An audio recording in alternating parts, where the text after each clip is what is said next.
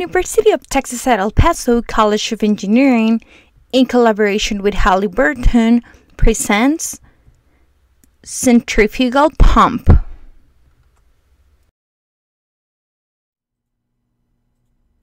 Before using any machinery, make sure to wear the proper personal protective equipment.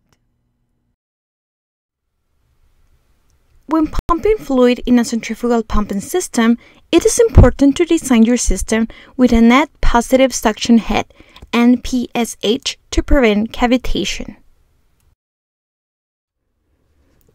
Cavitation occurs when vapor bubbles form ahead of the pump impeller due to pressure drop in the pumping system.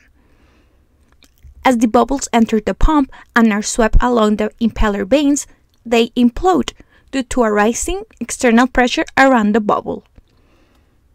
The implosion creates a shock wave which impinges on the impeller vanes and face, which damage the impeller, and pitting, erosion, and failure can occur. This activity also creates noise, and the pumping efficiency declines due to the high amount of vapor in the system.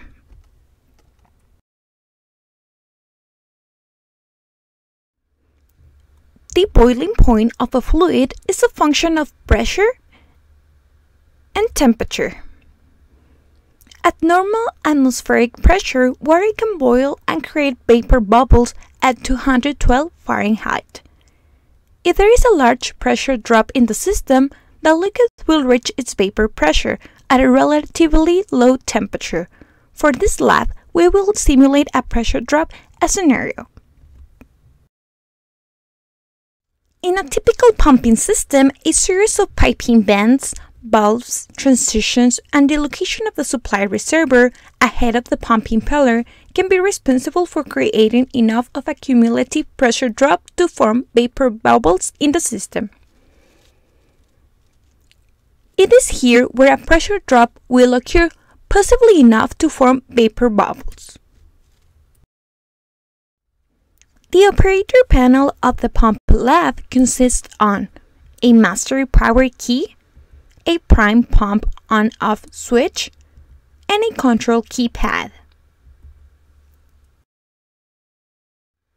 The view flow circuit consists on inlet valve, inlet pressure sensor, pump impeller, exit pressure sensor, flow meter, and an outlet valve.